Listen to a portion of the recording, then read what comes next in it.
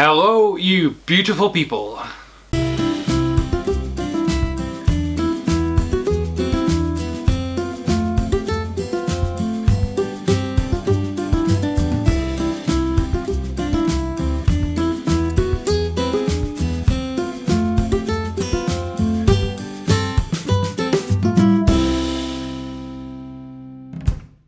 Wow, it's been a while since I've kind of sat down and done this.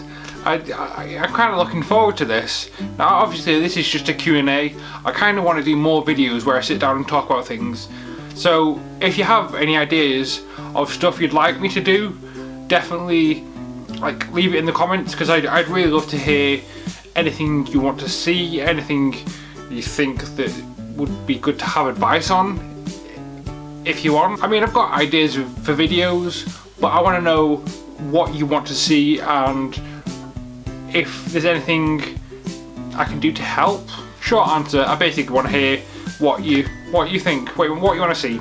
So let's kick this Q&A off by first question: what's the best thing and worst thing of Derby so far? Of roller derby so far?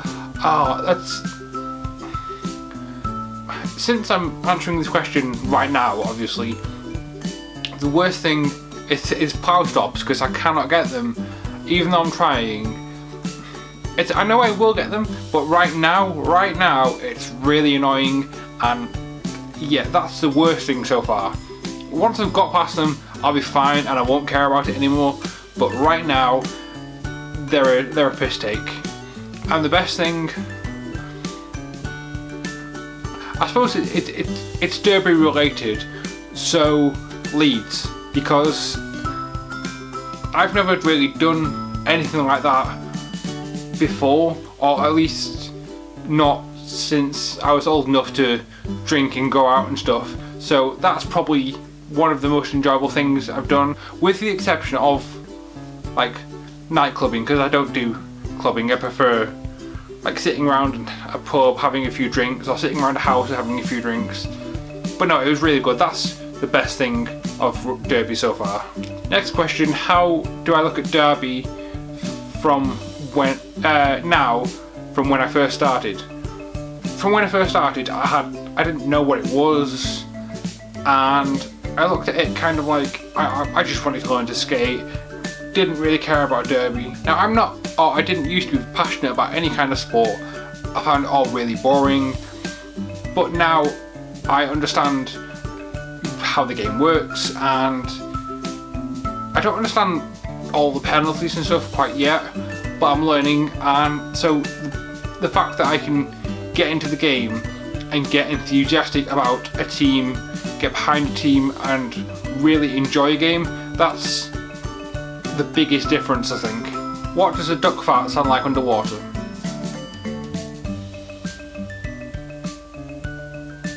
Favourite chimichanga filling?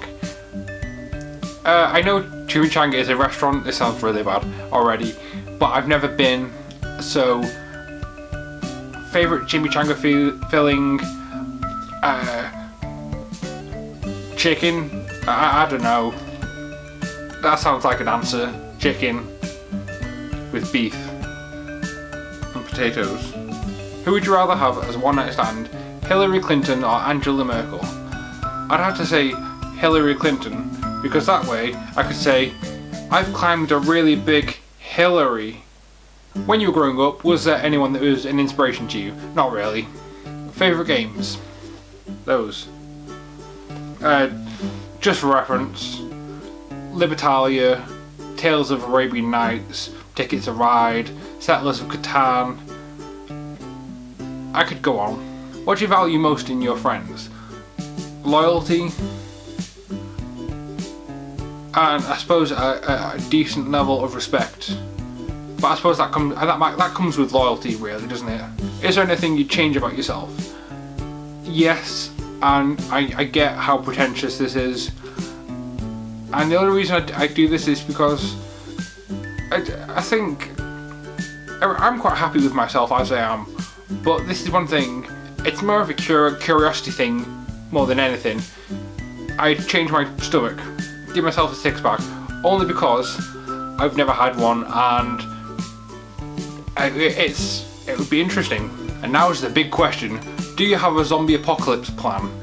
Yes, you grab a pool cue, you put on some Queen, and start hitting them zombies.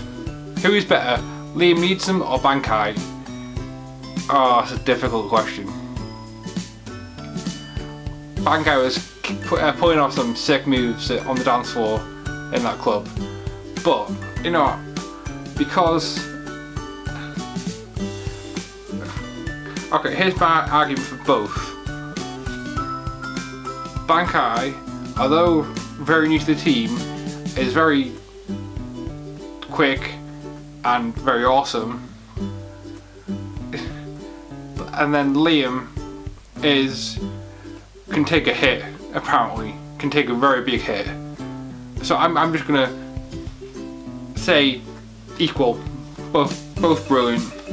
Who inspired you to start making videos, and would you like to meet them do a crossover episode? Yes. Well, the person who inspired me, there's a couple of people that inspired me. Emma Blackery, who inspired me kind of to start and has inspired me to carry on, and Matthew Santoro, who inspired me to start and has also kept me going along. I would like to meet Matt, definitely, and Emma Blackery, but I don't know what we could do as a collab. Also, one more person who didn't inspire me to start, but has inspired me since I've started, and that's Carrie Hope Fletcher. And I'd love to do a crossover with her, a collaboration on musicals, because I love musicals and she loves musicals, so I think that would go really well. What would happen if today was the most amazing day ever? A lot of people say money can't make you happy. Now, maybe a long time ago this would have been true, but I kind of get the sentiment behind it, that without money you don't need money to be happy, which is a better quote, I think. But honestly, winning the lottery, because I know like that sounds quite materialistic, but as someone who's pretty much every single problem in my life would be cured by money, and I know people might say, well, not every problem. No, literally every problem I have would be cured by money. So yeah, winning the lottery would be the best day ever for me. Finally, last question: which son is my inspiration? I think the only answer I can possibly give for this is that each and every son is an inspiration in their own way.